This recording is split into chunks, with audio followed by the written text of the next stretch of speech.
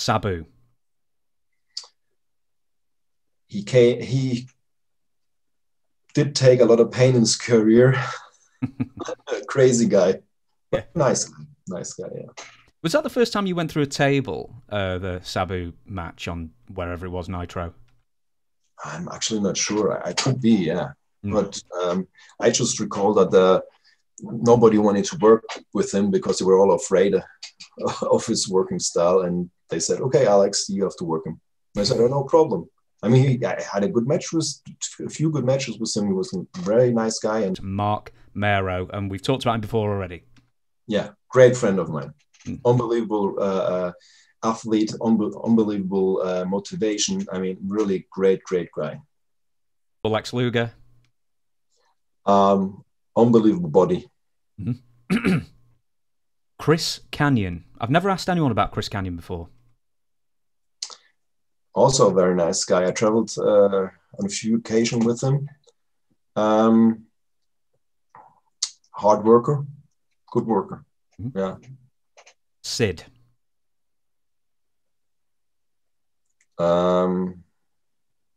Loose cannon. Did anything in particular come to mind when I say Sid? Any particular incident? He's very passionate about the sport, I guess. I mean, really passionate. So anything he does go. Chris Benoit. It's very sad ending. Did you ever wrestle? I think you wrestled Chris, didn't you? I knew Chris from CWA. He wrestled many years in CWA. So I knew him when I was that old. And when I was in the States, I traveled with him and with Eddie and Dean a lot of times. He always was a quiet and really nice guy, friendly guy. But I don't know what happened to him, that he switched around like that and did something unbelievable and horrifying like that. Yeah. The first person I think you probably were paired up on the road with in WCW for a long time was Bobby Eaton. Unbelievable worker, very nice guy, very friendly to rookies, helped me out a lot, and he was actually the first guy I wrestled on the road with. I've always heard that he had like a massive duffel bag that he'd carry everywhere, and he always had every single thing anyone could possibly need in it. Yeah, that's true. Yeah, yeah, you always helped out somebody. Yeah. What was the weirdest thing he carried with him? The weirdest thing? Oh my God. I think the duffel bag by itself. Okay, we'll move on then. We've asked about him already, so I'll say Norman Smiley. The Wiggle. The Big Wiggle, yeah. Yeah. Actually, the performance trainer also, also a nice guy. I mean, you said it before. I mean, there were a lot of nice guys. And I got along with almost everybody there. So, Raven. Great mind for the business, very creative. Did you ever travel with Raven? Some occasions, yes. Is there anybody who talks more than Raven? Disco. Very good. Disco talks a lot. I'll bring up Disco Inferno. Also great guy, funny guy, traveled many times with him on the road. A lot of great memories. When did he start bringing the big rubber duck to the matches? I don't know. I mean, you never knew what's coming up next with Disco. I mean, he was, like I said, sometimes over the edge. You had to hold him a little bit back. Disco's also famous for coming up with some of maybe the worst characters that never made it to TV ever. Like the most famous one is Bill Ding, the evil architect. And have you never heard that one? No. I think also he may have wanted to book Mike Tenay, the announcer, as an alien and reveal that they're all aliens. That's what I meant, This was unbelievable creative. I'll give you this next one then. And for my money, the best cruiserweight in WCW. Sorry, current company excluded, Ultimo Dragon.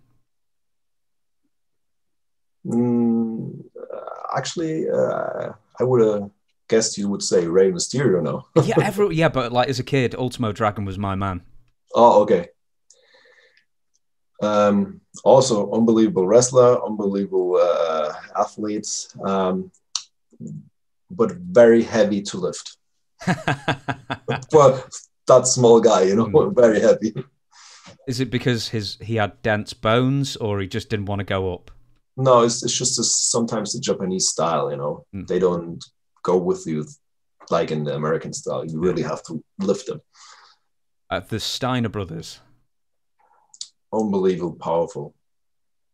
Really powerful. Yeah. Next name is Bobby Heenan. Well, he had really funny stuff to say about me in the commentating. He was a great heel commentator, yeah. Was he a heel with you as well, or did you see the funny side? No, such a nice guy. Really nice guy. Okay, we'll do a few more. Vampiro. I loved the storyline which I had with him. The working against him and all. I liked his gimmick because he was like the modern vampire, you know, and I was like the old-fashioned vampire. So I always hope that they bring us together as a tag team. I really would enjoy that. And he could work really good. I mean, he had a hard time coming in WCW, and I never understood why, but he nice guy. Worked good matches with him. I had an unbelievable match in Hamburg, Germany against him. I mean, the crowd was so into it that after our match, they were silent. After they were so exhausted, and which gave us on one side the office was happy. On the other side, we got a lot of heat from the guys who worked the matches after us. Did you win? You must have won. I'm not sure because I was Berlin at the time, and Berlin was the bad guy. I'll see if I can look it up for you. Who else am I going to ask? Oh yeah, one thing about Vampiro is it true that he didn't know how to bump until he got to WCW because he was used to the Mexican rolling style for so many years? I couldn't recall. And every time I wrestled him, and every time I saw him working a match, even when he started in WCW, he could bump. I think that's a rumor. Yeah. Ernest the Cat Miller.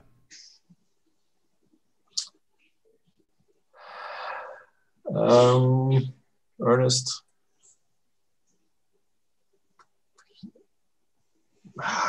What can I say about him? I got along very good with him. He's a great karate guy. I enjoyed him in the movie The Wrestler.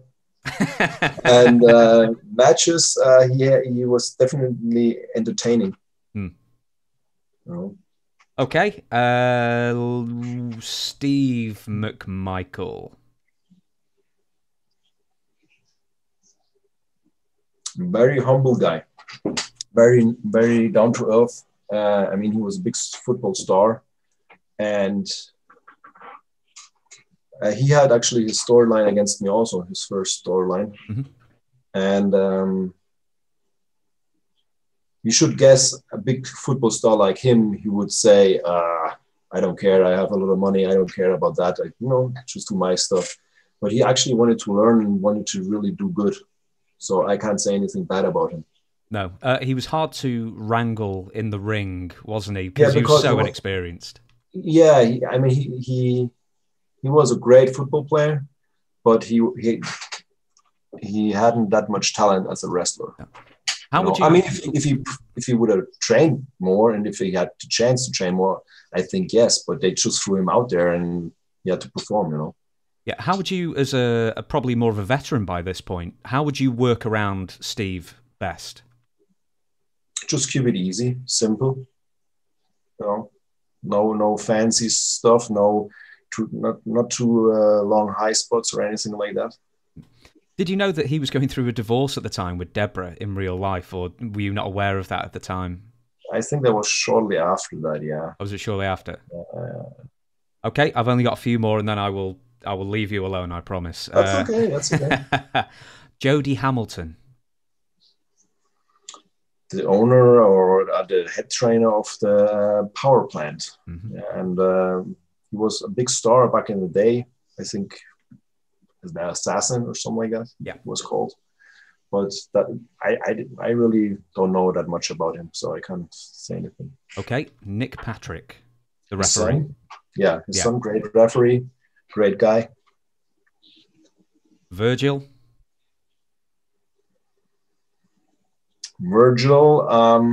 also, I mean, nice guy, but in my opinion, he his wrestling abilities weren't that much like others had the talent for it. But I mean, he definitely deserved to be in the sport because he did a great job in the ring. And it's not only about wrestling, it's about the whole package, you know. Scott Norton. Powerful man and also a very nice guy. I mean, I met him in New Japan also the first time. And yeah, I mean, big star over there. Really big star, and I mean, really a huge man. Very impressive. He's a terrifying man. Is he the strongest guy you ever wrestled? Who was the strongest? Well, I really can't recall how strong anybody is because you work together. You know, if it would have been a shoot, then I could say, oh, this guy was very strong or that guy. But of course, he just lifted me like this, you know. Vince Russo and Ed Ferrara. In my opinion, I pointed out, in my opinion, Vince Russo is the reason why WCW does not exist anymore. Ed Ferrara was very great mind. I think Vince Russo also had a great mind, but it didn't fit for the WCW product. We had a different fan base, we had a different product, we have different selling points, unique selling points, and Vince Russo wanted to change it to a WWE product, and that didn't work. So who was the best booker then in your mind? Kevin Sullivan? Who did you think was consistently always had your back, creatively speaking? I would say Flair, definitely, in my opinion. But that's maybe just because he brought me in some sort. So you know,